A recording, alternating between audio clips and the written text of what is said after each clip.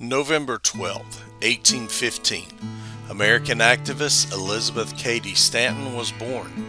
She was a leader in the women's rights movement and in the 1848 formulated the first organized demand for women's suffrage in the United States. 1833.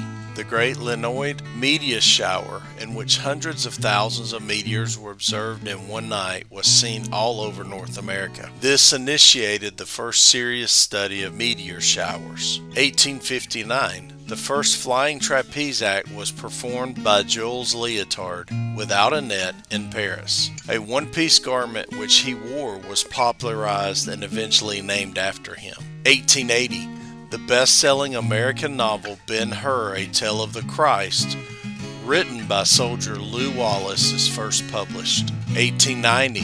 Mabel Loomis Todd publishes the first edition of poems by Emily Dickinson. 1931. Abbey Road Studios opened in London and was later made famous by the Beatles, who recorded most of their albums there. 1933 saw the first NFL football game played on a Sunday at Philadelphia's Baker Bowl. Up until this point, sporting events on Sunday had been illegal. The Eagles tied the Chicago Bears with a score of 3-3. 1946, Walt Disney's Song of the South is released. Song of the South is a collection of Uncle Remus tales as adapted by Joel Chandler Harris, but the film is not without controversy surrounding its portrayal of plantation life in the South. It is not currently available in the United States. The film's rendition of Zippity Doo-Dah won the 1948 Academy Award for Best Original Song. 1954, the Immigration Reception Center at Ellis Island, New York, which had processed more than 12 million immigrants since its doors opened in 1892, was closed and moved to a new location. 1966, Bud Aldrin takes the first space selfie, a photo of himself performing extravehicular activity in space during the Gemini program. 1980, the U.S. space probe Voyager 1 reached the planet Saturn. 1990, the World Wide Web is first proposed by computer scientists Tim Berners-Lee and Robert Cailliau.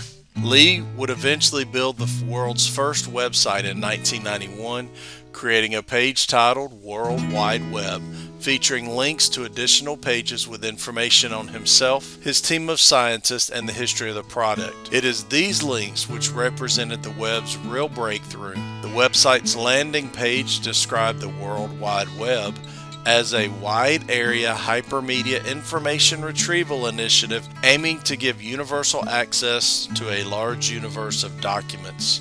Today, we just know it as the web. 1991, U.S. TV series Full House airs its 100th episode. Uncle Jesse and Aunt Becky, along with everyone else, rejoice as the twins are born. 2011, as Italy struggled amid the Eurozone debt crisis, Prime Minister Silvio Berlusconi submitted his letter of resignation. 4 days later, he was succeeded by Mario Monti. 2018, American comic book writer Stan Lee, who helped create such iconic characters and teams as the Fantastic Four, Spider-Man, the Avengers, and the X-Men for Marvel Comics, dies at the age of 95.